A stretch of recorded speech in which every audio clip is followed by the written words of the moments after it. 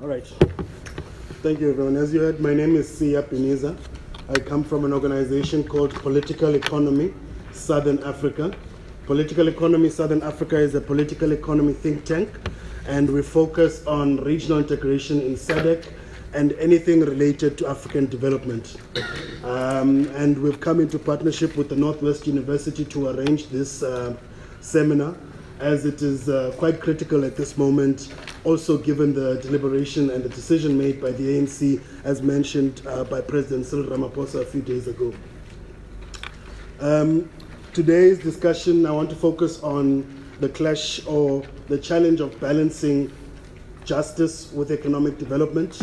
But I want to start off with giving quite a clear and thoroughly researched historical account of how we found ourselves where we are, as well as analyze some of the socio-economic and developmental impacts of the decision and the direction that we're taking regarding the expropriation of land without compensation and why this is necessary. So just to give you an overview, as mentioned, I'll start off with a brief historical account, then looking at some of the process and challenges that we've had in terms of land restitution in South Africa, and then look at the political economy more broadly around land reform in South Africa and where we're going and what should be done next. But before I start, I would like to observe protocol and thank everyone for spending your time and coming out to hear us today. And I hope that you leave here having learned something, or at least having improved your opinion or perspective around these issues, given that they're so critical. So I want to start off with an account of looking at the dispossession and the disenfranchisement of land, of black people, or land from black people in South Africa. Obviously, you might know the general narrative that first it was the Portuguese settlers from Europe who were on their way to India, made a stop in the Cape of Good Hope, and soon thereafter they were joined by the British and other settlers, and obviously had a skirmish with the Dutch and between the Dutch and the British. But that's the general narrative. Now I want to focus on the issue of land governance and how we came to be where we are today. So the dispossession of land is really a policy or an approach that settling communities had towards native South Africans. And really what they viewed was how to deal and how to integrate with natives. And this is termed around the issue of the native question. Most people think that it finds its grounding in terms of land, at least in the Native Land Act of 1913, but actually there were some previous acts and other legislations that predate this 1913 Act. And really the dispossession starts in 1894 with the Glen Grey Act. Glen Grey is an area where we now call Queenstown in the Eastern Cape, and really this was the initial legislation, and which was seen as an answer to dealing with the native question. And this was seen as a positive step, at least by the colonial settlers, to the extent that Cecil John Rhodes considered this as the Africa Bill, with intention of not just implementing this act in South Africa, but in other British colonies on the continent and throughout the continent. And really what it did was it prohibited black people from acquiring land, hiring, or even owning land. And its focus was literally on how to deal with the issue of segregating land, labor, and franchise, and how to separate the franchise and land and labor of colonial settlers vis-a-vis the native South Africans. And obviously this was then later cemented with the formation of the Union of South Africa in 1910, after the British, the Anglo-Boer War ended, and South Africa then was unified, and this was then followed by the enactment of the 1913 Land Act. But before the enactment of the 1913 Land Act, there was a lot of movement, social movement, and this is what led to the formation of the predecessor of the ANC, the Southern African Native National Congress. And at the time, it was majorly a middle-class movement trying to fight for the rights of black people, particularly on the issue of land, but more broadly also around the issue of governing of labor and franchise in South Africa. And then, so the dispossession is happening throughout this period, even historically, and even before the enactment of these laws. But these laws then set in stone the way in which the state and the way in which the law dealt with the issue of land ownership and black people in particular, and dispossessing the black people of the land. We later then see, with the victory of the National Party in 1948 and the enactment of the Group Areas Act and the Bantu Authorities Act, that the land was then completely dispossessed. You know, this is how suburbia was created. This is how townships were created, through these forms of legislation, and also the Bantu Act, which then established the Bantustans. At the time, they were considered to be labor reserves for cheap labor. So you must have heard about migrant labor, either from Eastern Cape or even some parts of northern provinces, going to Gauteng to work in mines. And really, the state at this time, although there was a union of South Africa, the Bantustans were seen as separate states from South Africa, to the extent that you needed a pass as someone coming from the Bantustans moving into suburban South Africa, which was the Transvaal, the Cape Colony, and the other 4 states that were part of the Union of South Africa.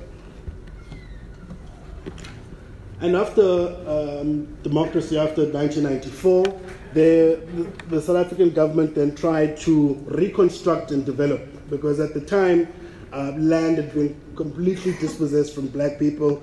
And the statistics of the latest land audit that was published by the Department of Rural Development and Land Reform is evidence of this. Some of the numbers that come out of the land audit show that 72% of the land in South Africa is in white hands. Demographically, white people constitute 10 to 12% of the population, and yet they own 72% of the total land in South Africa. African people have ownership of 4% of the land, and colored people at 15, Indians at 5%, the rest of the people at 3%, and some communal ownership at 1% of the land.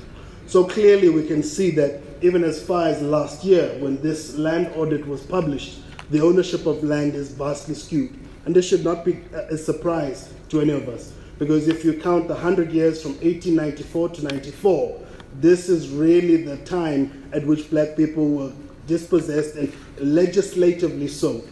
What that means was that it was legal to dispossess and take land from black people. And so it's quite surprising in many instances now when we speak of land, now that land has been commercialized or passed through multiple hands, most people will say, oh, but I bought my land, I own my land. But this is really the historical legacy and where we come from. So the ownership patterns are clearly illustrative of what happened during this period. So in the post-apartheid period, we enact the Restitution of Land Act, and later on enacted the Constitution of '96. The Constitution of '96 really is what is seen as what undid, the development process, the attempts to reconstruct and develop. Because what that did was it also legislated the current ownership in '94 and made it legal for people who had dispossessed or had stolen land in many instances to own the land privately in the democratic period. And at the same time, Section 25 of the Constitution, although speaks to expropriation of land for public use, also required adequate compensation for this land. And this is where really the principle, although not constitutionally required, of willing buyer, willing seller comes from. The Constitution itself does allow for expropriation without compensation for public benefit, but at the same time, the specific Section 25, which speaks to expropriation broadly, requires adequate compensation. And now it's up to anybody to consider what you think is adequate compensation. I doubt that anybody would disagree with the notion that dispossessed land should not be compensated if it is going to be restituted to the owner.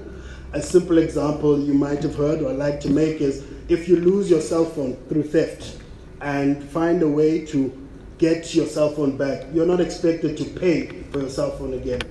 And really the absurdity also of balancing justice and economic development extends to the current usage of the land. So if you can imagine yourself as being a victim of a hijacking, and later, maybe after 10, 20 years of trying to find a legal process to reclaim your car back, you are confronted with the fact that the current owner who stole the car from you is using it for business purposes. And now you have to compensate them for the loss of income. You have to compensate them for whatever investment that they might have had in your vehicle before receiving this. And I think this is totally absurd. At least the Constitution should define the circumstances where it is necessary to compensate people and where it is not. And really, this is what the expropriation without compensation is about. Most people fear that it is really about taking land from everybody, but if you have stolen that land, you have got no right over that land. However, if you've got clear proof of private ownership with records and handing down the land through multiple owners, I think you do have a case to get compensated for that land. But the vast majority of the land in South Africa was not acquired through market means, although it was legal. So some people might say, but since it was legal then, there was no wrongdoing on the part of white South Africans or, the pro-apartheid South Africans at the time. But, there have been multiple instances of this, and the mere fact that the United Nations has declared apartheid as a crime against humanity should show that we should be treating it the same as the precedent set by the Nuremberg trials, which although it was legal for German people to persecute and kill Jewish people, the Nuremberg trial was a persecution of those people who were acting legally in the instance of the Jewish Holocaust, but still needed to account because it was a crime against humanity, quite clearly so. So through this process of land restitution has been very slow. Slow just because of the adjudication process of this land takes from 10 years and upwards to about 20 years. And also slow because it's been quite costly. And because of the principle that developed, willing buyer, willing seller, people were not actually obliged to return back the entirety of pockets of land. So they could choose, right? And obviously the rational decision is to get rid of land that is either not productive or that is less productive than the majority of the land that you own currently. And what we've seen is that through this process of restitution, the people who have now been recipients of the land again have been set up to fail, either because they didn't get adequate support post-restitution or because the land they acquired was unproductive. And so the real process of land reform through this process of land restitution, through these acts, has been largely incomplete. And this is what really creates the impetus for political movements such as the economic freedom fighters, because of the realization that despite the political liberation of 1994, by and large, South Africans are still not economically liberated. And so the struggle currently is to liberate black people economically. But through this process, there are some sort of myths or redirections that are trying to, not perhaps curb, but redirect the process or slow the process. You might have heard recently from the Khoisan advocacy group mentioning that before we even talk of expropriation of land without compensation, they need to be acknowledged as the predecessors or predecessor owner of the land in South Africa. But I think this is either based on a false understanding or eugenics understanding of the history of South Africa, but also this is typically a tactic that apartheid used to create a buffer between the black majority and the white minority. And this was created through Indians and coloureds who were used as tools in the struggle, given specific kind of preferential rights to create a buffer between them. So the idea is that there would be no uprising from black people against white people.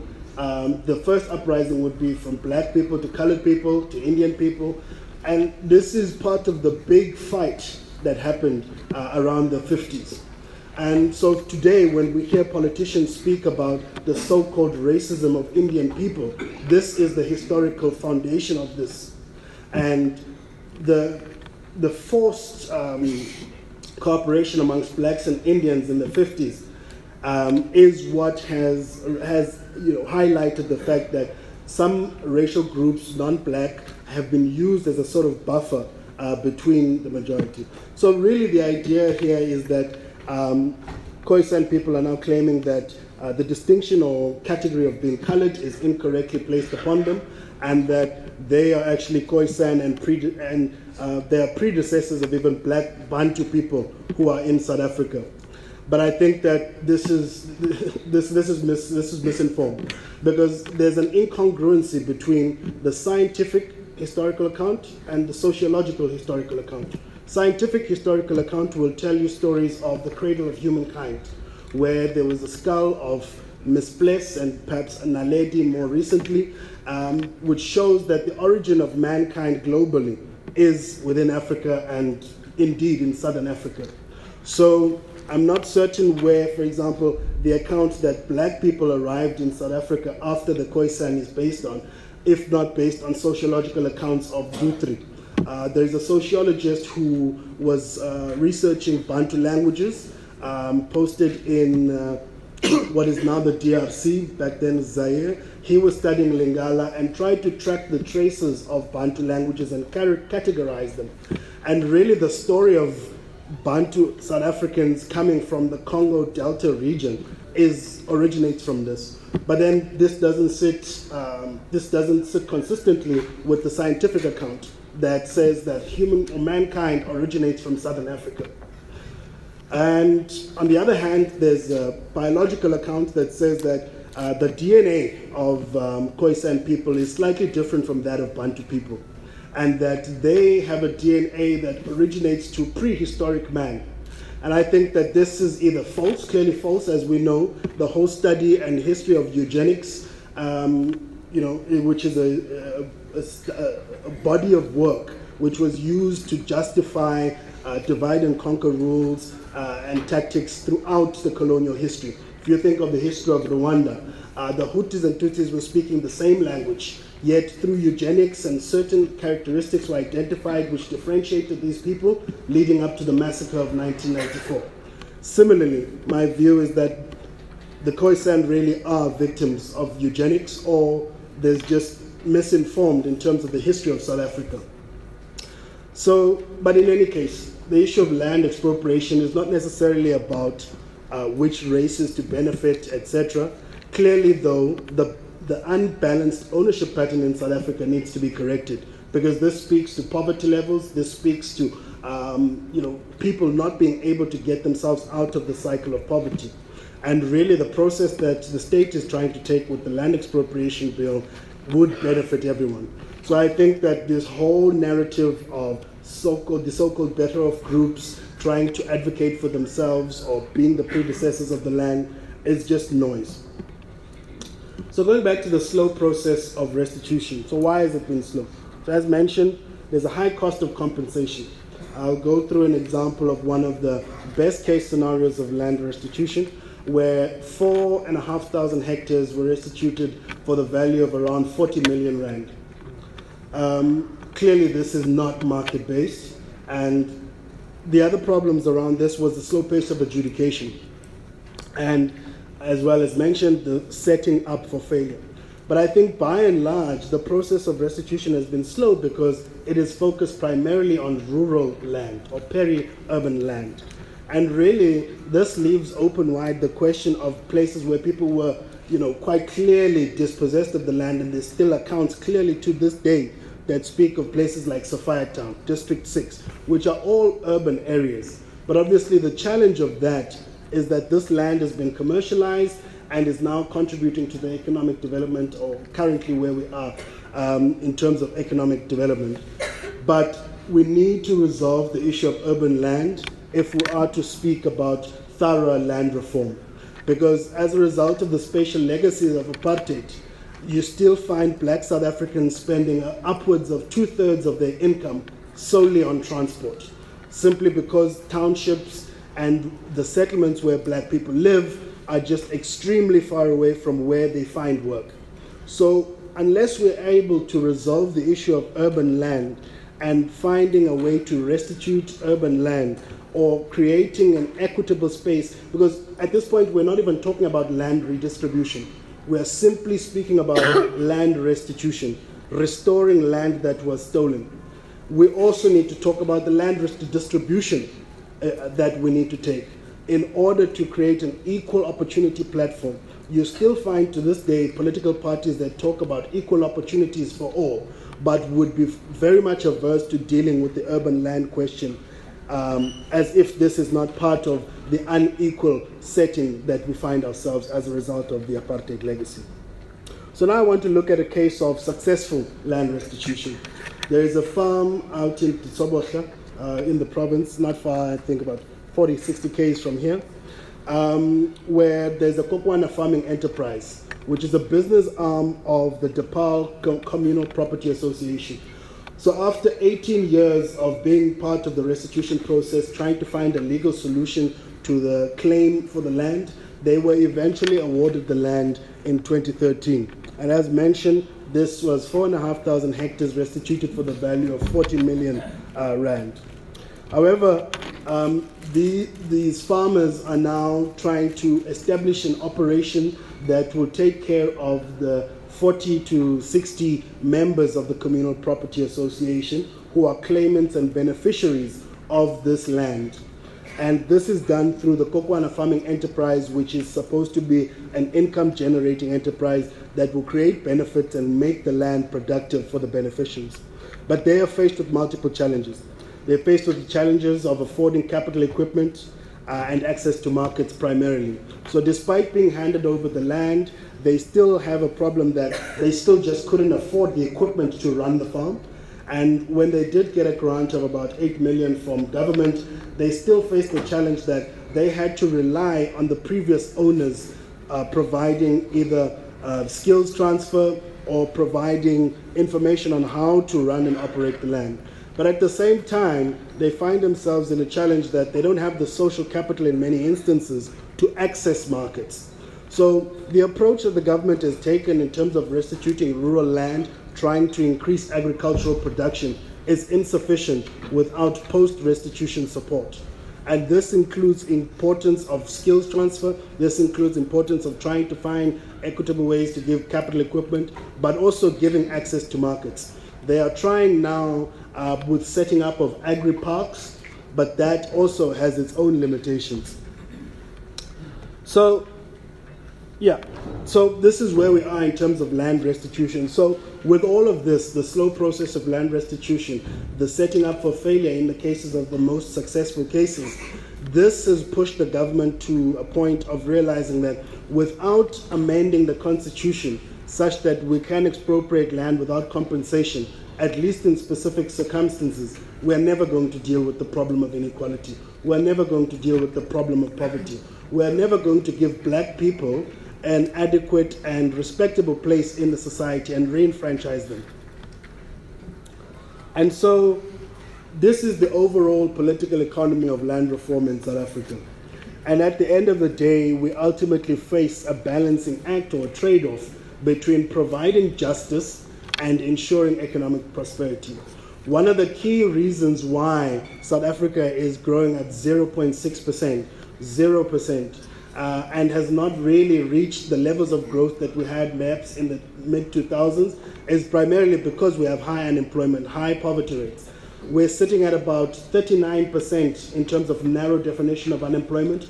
If you consider people who have given up on finding jobs, this number goes up as far as 40%. And the majority of these people who suffer from unemployment are black people. And what this means is that we're sitting with an economy that is relying on about 50 to 60% of its labor force for productivity. So it is no wonder then that we aren't growing at any level of our what is considered the potential growth rate of South Africa. On the other hand, there's the issue of capital accumulation. As mentioned, there is a clearly skewed distribution in terms of land ownership. If a population demography of 10 to 12% of the population owns 74% of the land. That is also mirrored in terms of ownership of capital or finance. And that means that township economies are left to dilapidate. People can't find jobs because they either can't afford to transport themselves to urban areas where they need to find jobs. There was a statistic a few years ago that found about 35 to 40% of metro rail users in the Western Cape are illegal passengers. What this means is that they're either staff riding or getting off in between stations as a mere act of trying to get to Cape Town to get jobs or to get some sort of prosperity. So really, by rearranging the ownership patterns, we are rearranging the livelihoods and creating a base for accumulation and the ability of black people to take themselves out of poverty. And by amending the Constitution to allow for expropriation without compensation, we are delivering justice.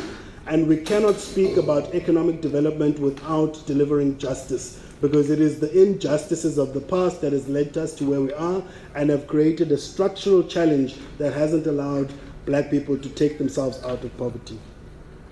More importantly, by amending the Constitution, we are creating policy certainty. Most people fear that the amendment of the Constitution will result in investors moving away or taking away their money. Ultimately, investors aren't necessarily taking a moral stand on South Africa. The investors are really just interested on policy certainty, ensuring that we're not going to have an amendment of a constitution every year, or that the government won't have a nilly-nilly ability to expropriate land that they've invested in. But also the other important thing that they look at is returns on investment.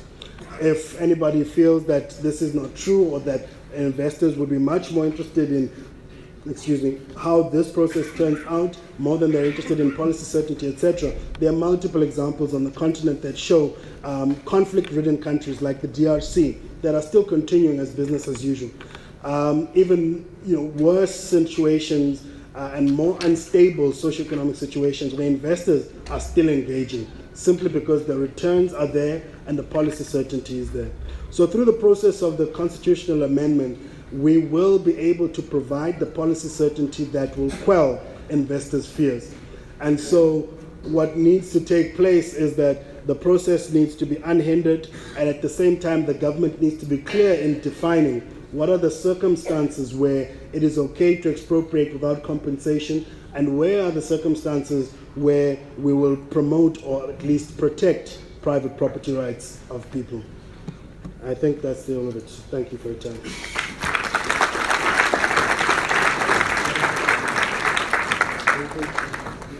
Thank you very much, Dr. for setting the scene on the discussions that we are going to have. I like the presentation specifically because you are able to actually provide the technicalities of the political economy of land reform in South Africa. The next speaker is Mr. Onkokame Moremi, who will be presenting on the challenges and realities surrounding the fast tracking of land restitution in South Africa. I think Moremi would actually also provide all the nitty-gritties because he has worked as a researcher in the Claims Commission and the institution that was dealing with the traditional leadership disputes in the Northwest. As I give the podium to you, sir. Thank you very much, facilitator. Let me take this opportunity to greet the management of the institution, the senior traditional leaders that are present here, our clergy, the student community in general. I must confess, the facilitator, that the previous speaker, if I had prepared a presentation, because I just prepared speaking notes, I was going to suspect that he had access to my presentation. I must say that most of the issues that the previous speaker spoke to are the issues that I'll reflect on. I heard that you are very jealous of your time, so I will not waste time on some of the facts and details that he has already articulated on. I will just attempt to reflect on some of the issues I believe you do not engage on. But generally, by and large, I think that I welcome the presentation and I agree fully with the content of it, and it's quite progressive and refreshing. Colleagues, my task is very simple. Is to actually highlight the challenges and progress that is registered through the land restitution process. The historical basis of it, I think that the previous speaker gave a proper narrative and what led to the democratic dispensation to resolve that there's a dire need for us to attempt to undo, for us to attempt to advantage those who have previously disadvantaged and disenfranchised. Part of the thorny issue and part of the sensitive matter that I think that all role players and all stakeholders that are engaging in this important discussion is to deal decisively and give a clear definition in terms of what needs to be done around, firstly, the issue of communal land. I think that we've had discussions rather, more specifically relating to the issue of the Mwanawina Trust in KZN. We need to have a historical account that how did it come into being that our senior traditional leaders, our traditional institutions also have the authority or the necessary power to govern over certain pieces of land. I think that is also important, something that I think that our traditional leaders are not really comfortable with. But second to that, colleagues, the 1913 Land Act, as the previous speaker has indicated, was not only the basis of all the challenges that we have currently. Ordinarily and generally, people would ask that, but after having expropriated land, after having allocated land to those that were dispossessed or those that the land was paid for, how does it address the challenges that the county is currently grappling with? But the reality of the matter is that the challenges that the county is currently grappling with, it's on the basis and the genesis of these challenges emanate from the dispossession of land. Amongst other things, what the previous regimes, both the colonization and apartheid regime, achieved systematically was to ensure that the minority and the privileged that they were serving were not only empowered in terms of the land. The speaker was saying that the current redistribution of land or the current provisions that are there, they are setting up the current owners of some of these lands for failure. I would want to agree with him. Because in the past, you would not only get the land, but you would get the necessary technical know-how, you would get the necessary financial support to ensure that that land becomes productive. The government the then government would, amongst other things, give the white owners of the land low rate interest, low rate loans and other technical skills to make sure that the land becomes productive. The current case is that you get the land back, but there's no technical skills, there's no necessary financial muscle that is sufficient to enable you to use that land as productive as you should. Now, we are asking ourselves what are the challenges currently that are confronting the land restitution and why we have not progressed as much as we should at this point in time. Lot of billions have been spent on this program. but the government has not been able to reach the target that they set itself. Because amongst other things, what serves as hurdles, what serves as impediments to the program? The previous speaker mentioned one of the things, the exorbitant and ridiculous prices or market, if not even market-related value that would be attached to some of these lands. The second challenge to that, which is the challenge that we should attribute to ourselves, you would have differences among those who will be provided with that particular land, which then contributes and serves as an impediment to ensure that the land becomes productive.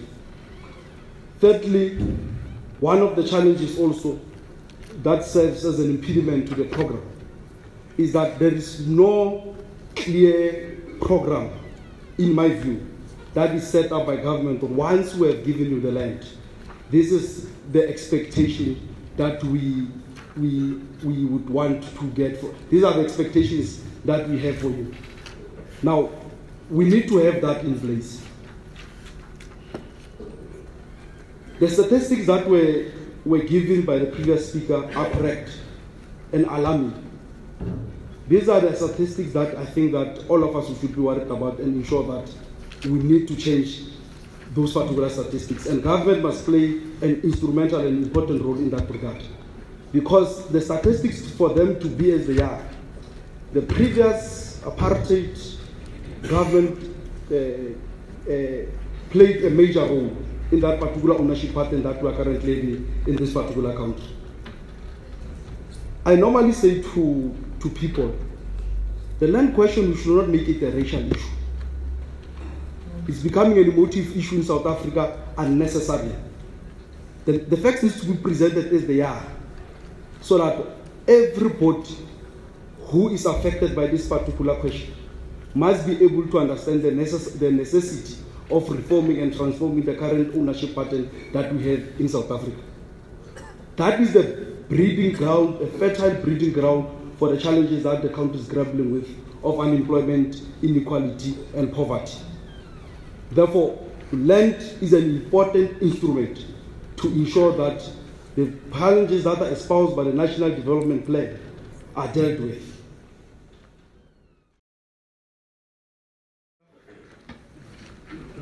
Baithuti ba Bulawayo Lemfano, senior managers, members of the media who are here, all the participants that are dumedisa.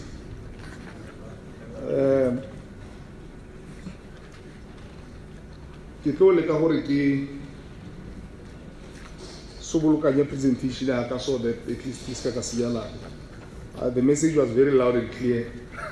The program director expropriate a mic. I'm not sure whether there was a warning for now I'm going to be treated differently. However, I'm yet to observe whether I'll be treated differently. But into my presentation, I represent an organization called Vumelana Advisory Fund, which is a non-profit public benefit organization which has been around for some time. Organized to assist beneficiaries of land reform to develop their land. We do that through funding, transaction advisory services in order to create much needed jobs, etc. We are actually a legacy project of the SYL Business Trust. For those of you who know the Business Trust, during the advent of democracy, big business and government forged and created what we call the Business Trust in order to focus on some big projects to assist the new government. So the Business Trust was always meant to be a finite project. When the Business Trust closed down, then Vumelana was formed based on some of the work that we did in the Bushbuck Ridge area, where we mobilized private investments in excess of 2 billion rands. As an organization, we've already supported a number of programs. We've mobilized in private investments in the land reform projects in excess of 2 billion rands just over the last 5 years or so. So that's really our focus. We can talk about that, but that's not really my focus, the focus of my presentation. I'm going to talk briefly on land reform and the basic questions that are unresolved, challenges in the land reform. Some of them have already been alluded to by previous speakers. How do we support partnerships? A little bit on what we do from our side. Debates on expropriation of land without compensation. This is a hot topic, as we all know. That sometimes emotions just go high, but I think it is important that we must really be calm, because this is really an important issue for us as South Africans. This is not an issue that we must just, fudge and hope that we will resolve it. Possible socio-economic consequences if it's not properly handled, and then I will conclude.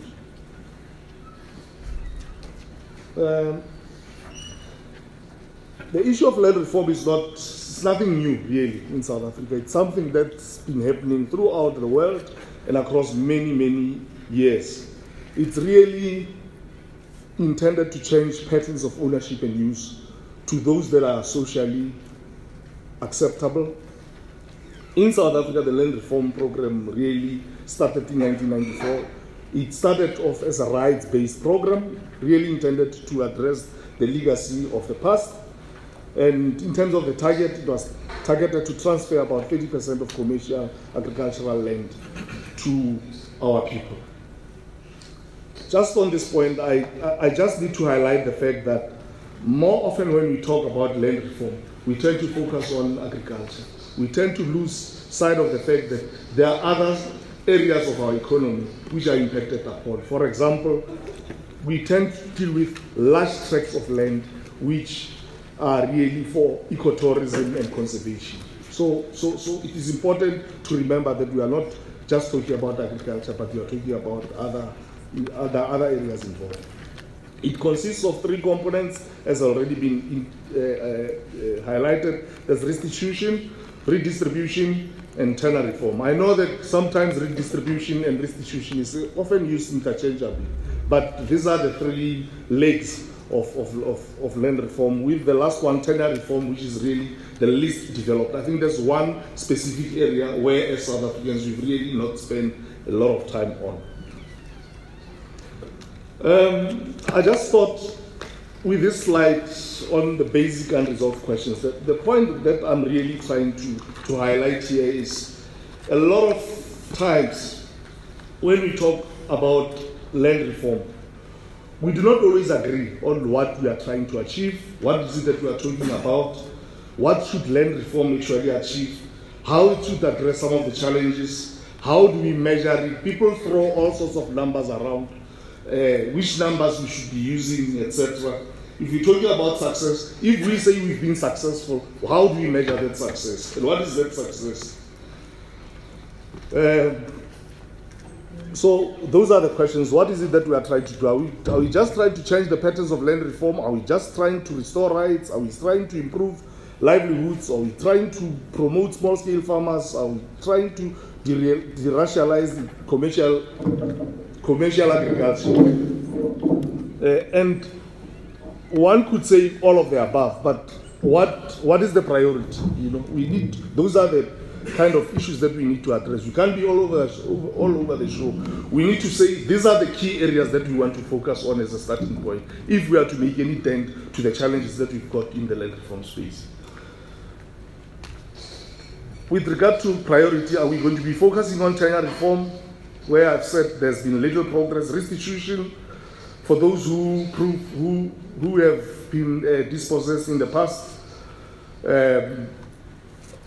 We also know that with restitution, and those who might have had or looked at some of the reports from the department, interestingly, majority of the claimants in the restitution space opted for financial compensation.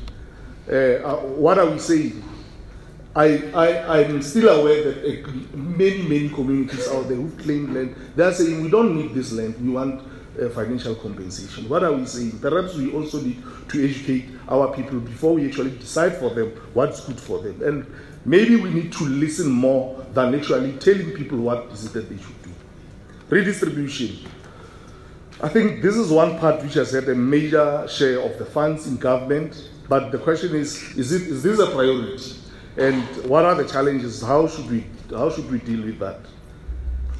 And also to say, if we are talking about all of this, what should be the social relationships and the economic structure? Are we looking at what mix? Is it a mix of group-based ownership and production, subdivided into small family farms, or what are we talking about? Are we looking at maintaining large-scale farms, or what really are we talking about? So these are all the questions that are lying around that we haven't literally addressed whilst we're talking about these issues that are impacting on us. And in terms of acquisitions, also there are many questions there. State acquisitions, there's the market.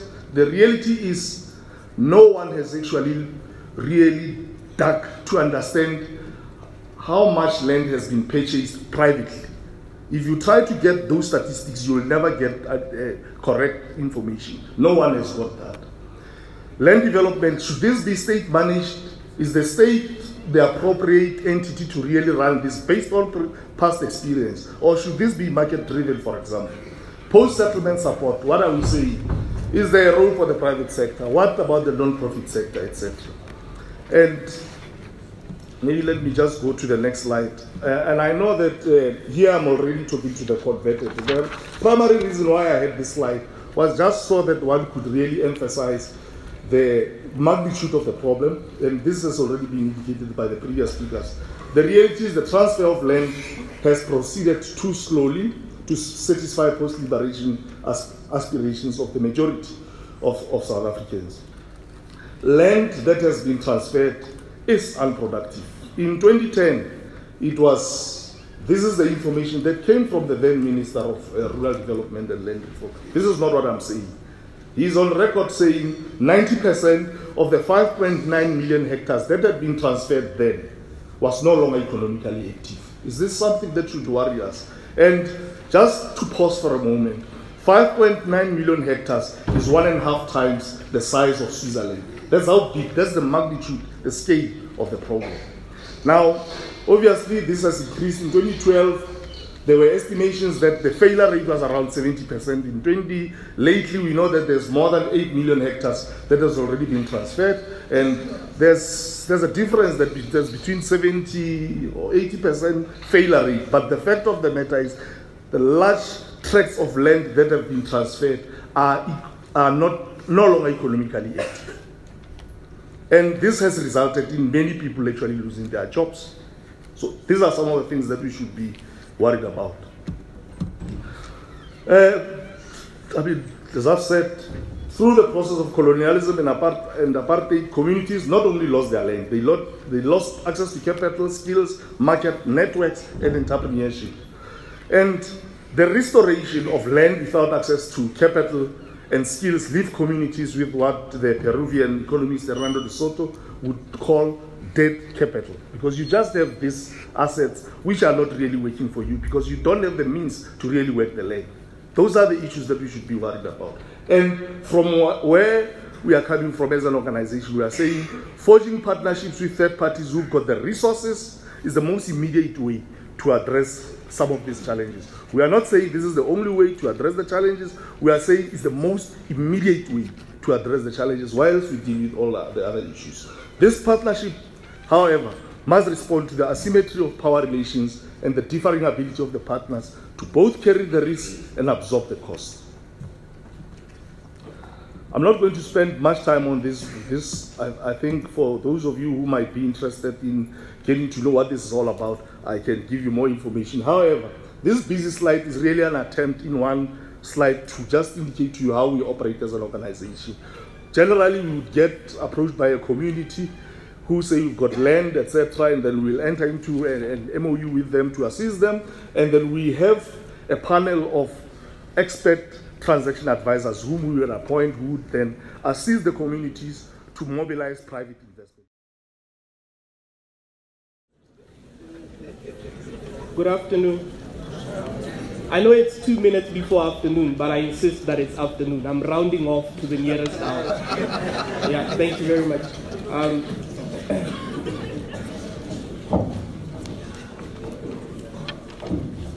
I know I'm rearranging a lot of things. I'm quite short. I'm vertically challenged. It's quite dangerous to present an hour before lunchtime because you have to compete with the food, and the food is being organized next door. So I'll really try and stick to the 10 or 20 minutes that I'm given. There are three things that I wish to achieve after this presentation. One is to illustrate the justification for expropriation. Two, to establish that colonialism and its effects cannot be divorced from the current debate on expropriation. Three, that there are flaws in Section 25 of the Constitution, but that there is room for litigation. And I think generally, I'm hoping that after my presentation, when I say 0 rands compensation is still compensation, the House will agree with me, right? Yes. All right. Allow me to begin with the African Charter, as adopted at the Congress of the People in Kliptown on 26 June 1955. It asserts that restrictions of land ownership on a racial basis shall be ended and all land redivided amongst the people who work it in order to banish famine and land hunger. In the preamble of the Organization of the African Union Charter adopted in 1963, African leaders affirmed their consciousness to the fact that freedom, equality, justice, and dignity are essential objectives for the achievement of the legitimate aspirations of the African people. We should note that this charter was drafted against the backdrop of colonialism. Linked to this understanding was an acknowledgement that there was a responsibility to harness the natural resources of the continent for the total advancement of the African people. Article 14 of the African Charter on Human and People's Rights, as adopted in 1981 by the Organization of African Unity, which we now know as the African Union, provides that the right to property shall be guaranteed, and that it may only be encroached upon in the interest of public need or in the general interest of the community in accordance with the provisions of appropriate laws.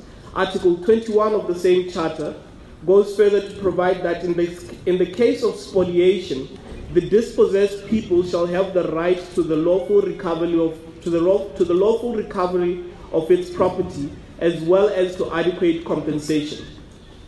Having highlighted some of the international instruments that would find relevance in this debate, it is important that I illustrate how these provisions have been used to settle land-related questions.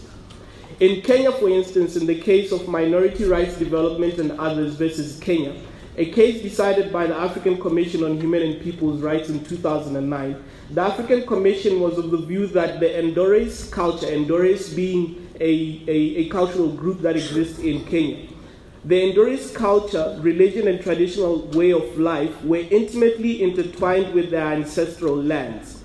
It agreed that Lake Bogoria and a certain rainforest were central to their way of life, and without access to their ancestral land, the Ndores were unable to fully exercise their cultural rights, religious rights, and felt disconnected from their land and ancestors. The African Commission recommended, amongst others, that the government of Kenya, 1, recognize the rights of ownership of the Ndores and restitute Ndores ancestral land. 2, ensure that the Ndores community has unrestricted access to Lake Bogoria and surrounding sites for religious and cultural rights and for the grazing of their cattle. And finally, pay adequate compensation to the community for all the loss suffered. Another example not so far from where we are today is the Ramatlabama border post leading into Botswana. There is a jurisprudence that we can tap into right across the border. In January 2002, the government of Botswana terminated water, food, and health services to the Bushmen residing in the Central Kalahari Game Reserve in Botswana. Access to the reserve was restricted for those who relocated, resulting in some of the Kalahari Bushmen no longer being able to enter the land they had occupied or to pursue their hunter-gatherer lifestyle. The High Court in Botswana concluded that the actions by the government were, 1, unconstitutional, and subsequently ordered them to pay damages for those of the applicants who have, due to a passage of time, made homes outside the Central Kalahari Game Reserve and have now settled to those homes instead of returning back to the game reserve. The court also noted that as a consequence of the relocations, was to deprive the applicants of possession of their land forcibly, wrongly, and without their consent. According to representatives of government, the aims of this relocation were to bring positive developments towards the Basara.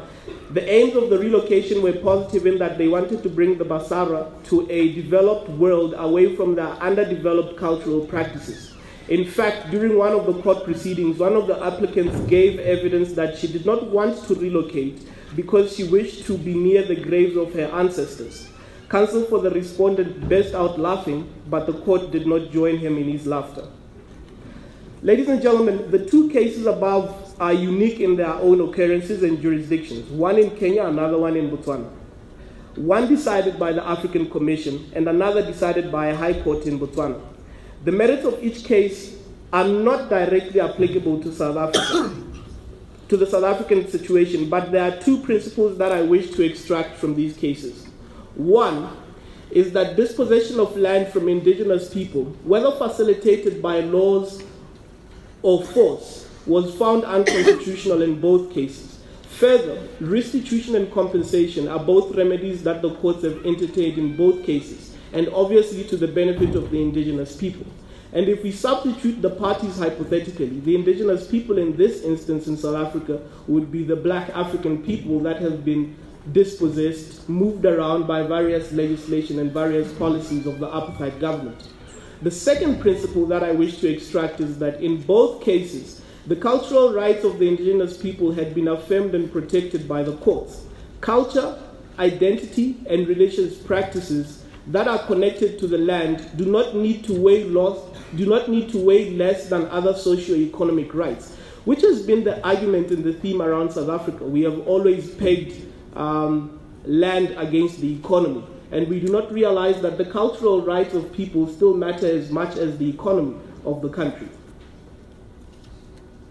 There are two unfortunate realities that South Africa finds itself in contrast to Botswana and Kenya.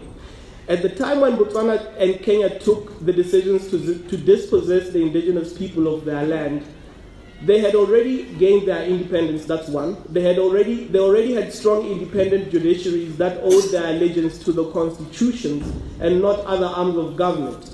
The difference is that land dispossession in South Africa occurred long before the enactment of the Native Land Act of 1913, as all the other speakers have alluded to, in an era where the judiciary, executive, and the legislature spoke one ideology of racial segregation. The possibility of successfully contesting the legality of these acts, and I'm referring to the Native Land Act and any other piece of legislation that empowered the apartheid government to dispossess black Africans of their land. You wouldn't have been able to contest that in a court of law. Courts existed, but there was no rule of law in South Africa at the time. Some historians estimate the period of systematic dispossession to span between the 1600s and 1990s. Once again, it would have been impossible for an African to succeed in a claim that their cultural rights have been infringed upon as a result of land dispossession. Since we now have entered a new constitutional dispensation with the new constitution that we have, one may pose an inquiry. When South Africa ushered in a new constitution, did the cultural rights and identities that are linked to ancestral land remain suffocated in the old legal dispensation? I do not think this is the case. There is still room in our constitutional framework for people to assert that their cultural rights and identities are intricately linked to the land, and that the government, the judiciary, and the legislature should engage in proper programs of action to restore the land to the people. And when I look at all the constitutional court cases, and I'll mention one constitutional court case and one Supreme Court of Appeal case, the issue of cultural rights and identity and religious practices in ancestral land has never really featured strongly in our jurisprudence in South Africa. Everyone keeps going to the court to try and contest what is adequate compensation, and we are forgetting that such a thing as cultural rights actually exists in our constitution. Having dealt with the above case law and argument, allow me to direct my attention to our understanding of justice.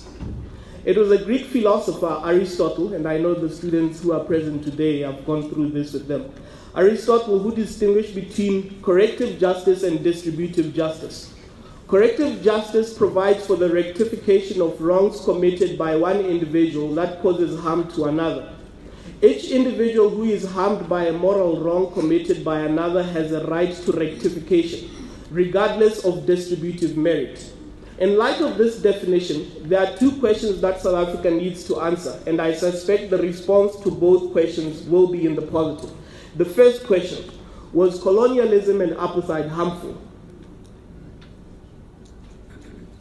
Yes? No? Yes. The second question: are the socio-economic inequalities that exist today in relation to patterns of land ownership, could these patterns of land ownership be attributed to the legacy of colonialism or apartheid? Yes. So I was correct. Both questions can be answered in the affirmative. Despite having answered the two questions in the positive, we should also acknowledge the imperfection of some of our civil laws. It makes no difference whether a decent man has been defrauded by a bad man or vice versa, or whether it has been a decent man who has committed adultery. You still have committed adultery. The only difference the law considers is that what brought about the damage. It treats the parties as equals, asks only whether one has done and the other has suffered wrong, and whether one has done and the other suffered damage. That is a flaw in our civil laws. For example, a claim of distributive justice does not provide a defense against trespassing. Do we understand that? If you are caught trespassing on land that you feel strongly that the person that acquired that land did not acquire it lawfully, it does not mean you will not be found guilty of trespassing. You are still found guilty of trespassing, regardless of... I wouldn't argue that it's your own place at the time. It would be immaterial to the court in that particular instance. Because there is a flaw in our civil system, it simply looks at who has a stronger title at the time to the land, and it determines who was not supposed to be on that land at that particular juncture. And that is why you will still be found guilty of trespassing, despite the dispossession and the history that we have in South Africa. And that is a flaw that we have in our system. We should then turn our attention to the current constitutional framework in South Africa. 1. Section 9.2 provides that equality includes the full enjoyment of all rights and freedoms, and that to promote the achievement of equality, legislative and other measures designed to protect advanced persons or categories of persons disadvantaged by unfair discrimination may be taken. Now, this is a clause that everybody knows in South Africa. There is no provision in this section that limits the interpretation of Section 9 to employment matters, and we have pushed hard as civil society, government, and the private sector, in relation to black empowerment policies and everything. Now, Section 9 did not say we are only going to limit our interpretation of fixing the injustices of the past to the employment sector or procurement. That applies to so many other socio-economic aspects, and I have not seen its application strongly come out when it comes to addressing questions of land and the Constitution. It is therefore possible that with a bit of constitutional creativity, justification for a constructive land redistribution program may be embarked on. In fact, such programs have been run before but have not succeeded for various reasons, and some of our latest speakers have illustrated why these programs have failed. The crux of today, Section 25.1, provides that no one may be deprived of property except in terms of law of general application, and no law may permit arbitrary deprivation of property. I would like to read that section again, and I would like you, as I read it, to compare it against other rights in the Constitution. Could someone give me one right in the Constitution that exists randomly? Going once? So it says we all have the right to life, right? And we all have the right to life. Now that is framed in a positive way. It doesn't say you will not be arbitrarily deprived of your right to life. It says you have the right to life. You are given that right. But if you look at Section 25.1, it starts from the negative sense. It says no one may be deprived of property except in terms of law of general application, blah, blah, blah, blah, blah, blah. From the onset, we should acknowledge that this provision was not crafted to afford everyone the right to property. Because if it was crafted to afford everyone the right to property, it would read similarly to other rights in the Constitution. It was crafted to protect the possession to those who held property at the time of drafting the Constitution. Because when you go for a constitutional negotiation and you already have property, there is no need for you to say everyone has the right to property. What you're going in that negotiation to do is to protect what you currently have. And that is why Section 25 reads the way it does. In essence, Section 25 only applies to, Section 25(1) only applies to those who own land. If you don't own land, don't think Section 25(1) applies to you. You don't qualify. Those who do not own land are catered for under Section 25(2) and Section 25 subsection 3, which provide for expropriation. That's where we belong, those of us who do not own land. The expropriation mentioned under Section 25(2) to 3 is qualified in the sense that compensation is required. However, there are factors that need to be considered when determining the amount of compensation that is required. These include 1, the current use of the property, the history of the acquisition, and the current use of the property, the market value of the property, blah, blah, blah. And what I've seen in all cases that have gone to the High Court, Supreme Court, or Constitutional Court, the major issue that is contested is the subsection that says the market value of the property. That is what people go and fight for. That is what people concentrate on when they are trying to determine expropriation and what is adequate compensation. There are 2 assumptions that I wish to dismiss. One, it has been said that the principle of willing buyer, willing seller is constitutionally entrenched, in the sense that the state can only acquire land from a person who is willing to sell it. Second, it is suggested that the Constitution protects an expropriated owner's right to compensation to the extent that the owner is, in substance, entitled to the market value of his land on expropriation. I argue that it is perfectly possible that on a given set of facts, just and equitable as required by the Constitution, just and equitable compensation may significantly be below market value, or as little as 10 rands.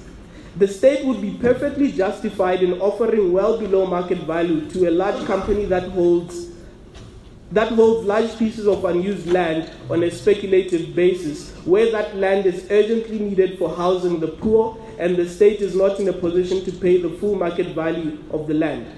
I had the opportunity to study the US and another versus Caesar case that was decided by the Supreme Court of Appeal in 2017, as well as the Dutoit versus Minister of Transport case decided by the Constitutional Court in 2005. In both decisions, the courts debated the calculation of market value of land that was being expropriated. But in my humble opinion, they did not clarify enough how the history of acquisition of land impacts on the compensation due. Chair, how many minutes do I have left? 2 minutes, thank you very much. I would like to quote directly from the Constitution, because we have a lot of lawyers on Facebook, so sometimes it helps to just go back to the Constitution and really assess whether what is being said is true or false. If you look at Section 25(3), I'm going to read it in verbatim.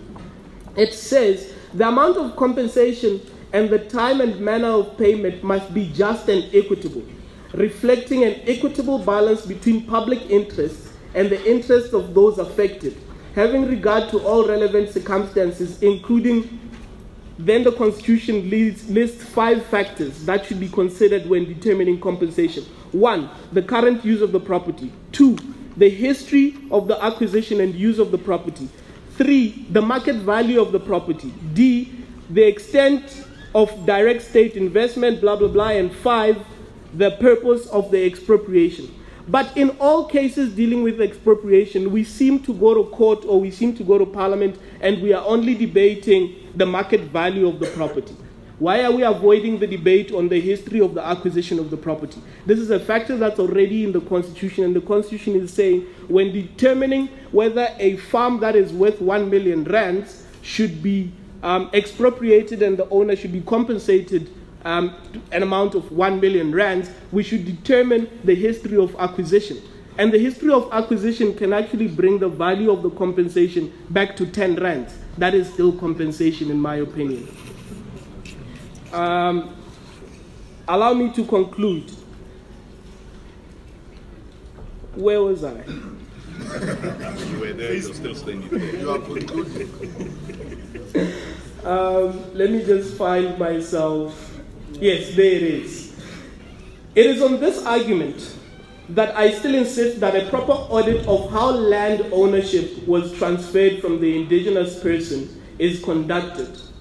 Then we would have achieved the first step towards determining which farms or pieces of land do not require market-related compensation, because that's the biggest hurdle that South Africa seems to face at this time. They want to expropriate land without compensation. And I'm saying the Constitution already empowers you to do so. You just need the right lawyer behind you. We therefore can go ahead and propose constitutional amendments to Section 25 of the Constitution. However, the current Constitution still provides enough room and power to restore the dignity of South Africans in relation to expropriation. We should note that government machinery is now geared towards debating the constitutional amendments, but has been very slow, if not reluctant, to explore all the provisions of Section 25 and 3 of the Constitution. These sections allowed expropriation without compensation because 0 rand compensation is still compensation. You know, when you say your net worth is maybe 500 rands, and you also have, when your bank account has 500 rands and your debts are equal to 500 rands, what is your net worth? Yeah, you still have a net worth, ne? We don't say you don't have a net worth. You still have a net worth, and your net worth is 0 rands. It's still quantifiable, it's 0 rands. And if in the debate on expropriation we find that the history of acquisition and the current use of the land do not justify you to be given 1 million rands, we should give you 50 cents or 0 rands, it's still compensation. We should not define it as non-compensation. It's still compensation. Thank you very much. About land, I actually just want to summarize what's been said already, and I think it has been very, very interesting. Very different perspectives, sometimes perspectives that are contradicting each other, sometimes opinions contradicting each other. But I think it was a very interesting day. I think most of us have something to take away from here. But I think the title of the conference is Justice vis-a-vis the Economy. But I think the important point is maybe it's not justice vis-a-vis the economy. Maybe we can have justice as well as the economy. There's no need to think that if we have justice in South Africa as far as land is concerned, that the economy will collapse as a consequence of that. I think if you've done it correctly, it could be the biggest empowerment scheme in the history of modern economies. It is quite possible that people will be thoroughly empowered by land reform in South Africa. I just want to give some clarity before I talk about the other speakers about agriculture in South Africa. Remember, agriculture is around about 4 to 4.5% of our GDP. In other words, it's a really, really small percentage of our economy in direct terms. If we extend it into the larger consequences of agriculture, it is, in other words, the agro-processing, etc., it is around about 15 to even 20% of the South African economy. So I often argue that if I want to empower black South Africans, I will get them involved in agriculture beyond the idea of only land reform or only land, because the real value is accrued in the extended definition of land in South Africa. The average, if you probably won't believe me, but the average Karoo farmer, somebody that farms in Karoo around about 5,000 hectares with around about 800 sheep, he makes, his net profit is around about 5.4% on average, which means it's not a very profitable enterprise as it is. It's much more worth it for that farmer to sell that land, put the money in the bank, and he will get more in terms of interest at much lower risk, for instance. So agriculture is not this massive money spinner for many, many people as we tend to think. It's only 20% of the existing commercial farmers in South Africa that is responsible for around about 80% of the food security in South Africa. The rest are really living middle-class existence of the land. two questions. The first question I'll refer to Dr. Moremi. Land is a very sensitive thing, but in the manner that we approach this matter, we tend it to be a political platform to achieve a certain goal within the political space. And land issue is an issue that really kills up emotions. I'm impressed, one of the speakers mentioned that before you can speak of a land, know who, before was the owner, the history of the land. Today we try to undermine the horses. When the horses says, I refer back to the Mwanawina Trust, where they say, we are the rightful custodians on behalf of the community, the land. Today, there's a question, who have allowed you to be the custodians on behalf? That issue is an issue that we people from the religion, we feel it must be really addressed with a great respect. That at the time when before this matter was engaged on, there were people aside for God there to lead the horses. Let the matter be really go back to the horses where it started from. Thank you. Okay, thanks. Could I once again ask that let's shorten, let's not preamble our questions. Let's just directly go to a question and indicate who do we want to answer that question. Okay, I think this one went to Peter Setou. Yes, sir, your question, please. If you could briefly tell us who you are, who are you representing, or just as a member of the community? Oh, I'm a pastor. I'm not a politician. Yes, and you're not referring to Italian food, right? If I was a politician, I'm a South African. Looking at the topic today, it says justice versus economy. And I was expecting us to speak of things like first things first. Because now, as South Africans, I don't see any land left at the moment. We have so many people coming from one side already occupying the land. I believe, for instance, I remember back in 1985, when we were fighting for this, we had two organizations, the Pan-Africanist Confederation and the National African Congress. By that time, the stealers of the land have done us justice already because they were taking passports to go back home and leave us with what belongs to us. All right, thank you. Could we briefly just address those two that have been briefly? So I think the first question was for you. Oh, okay. At least you have a party. The only one that I know is what we pay you. No, thanks, Pastor Piet. I will try to be extremely concise in responding to it. Well, indeed, the issue of communal land and traditional leadership, I think, is a contagious issue. As I've indicated, the example of Onkokame, and I believe it must and ought to be treated with the sensitivity it deserves. Part of the challenges is that we should not police or bow with all due respect to the student question engagement around the issue of the question. There must be free engagement in this regard and allow them to express themselves. The subjects must express themselves in this particular regard. I don't see why we should not be able to deal with this particular discussion. We should not have limitations or confine ourselves. So that also after the process is concluded, we must be able to clearly define and have a proper resolve on all of this question. There must never be a gray area which we don't engage on. I think that's my view. This process allows for that.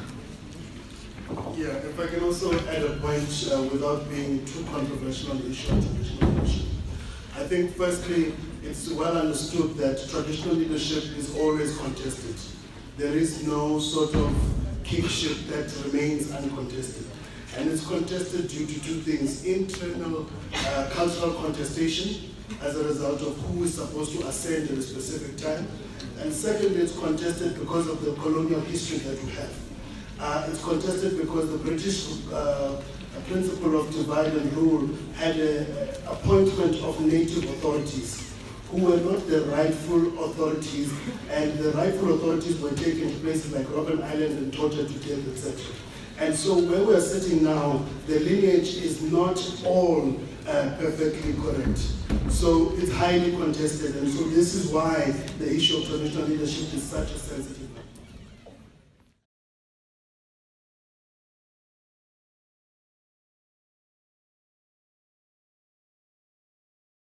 Izolilwela, Izwela, Izolilwela, Izwela, Izolilwela, yo, Izwela, Izwela me, Izwela me, Izwela me, Izwela me, Izwela,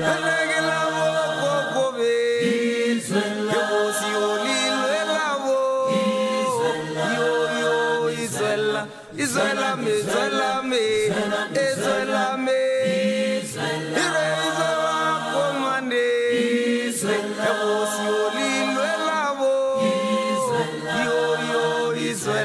Izwela me, Izwela me, Izwela me, regila wo koko be, abosi olilwela wo, yo, Izwela, Izwela me, Izwela me, Izwela me, regila wo koko be, abosi olilwela wo, yo, Izwela me, Izwela me, Izwela me, Awogi alitanda, Awogi olilwela wo, yo, Izwela, Izwela me, Izwela me, Izwela me, Areli kwele wabolale, Awogi olilwela wo, yo, Izwela, Izwela me, Izwela me, Izwela me,